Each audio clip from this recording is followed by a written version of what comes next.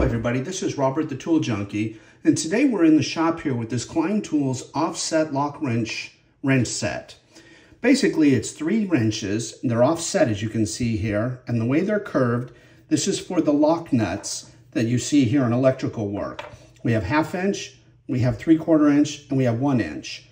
There's also magnets here, so the 3 of these will stay together as a set. But today we're going to take out the orange one, that's the 1/2 inch. And as you can see here, there's this little tang here on this, what I'd call like a spanner wrench, and that's what hooks on.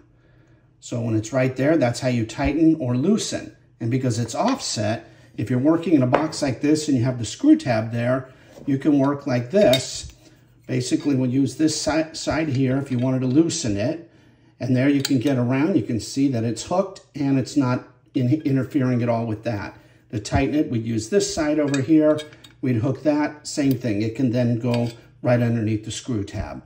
So if you do any electrical work that includes conduit, flex, or anything that needs lock nuts, this is a great set for you. Very lightweight and easy to keep in your tool pouch.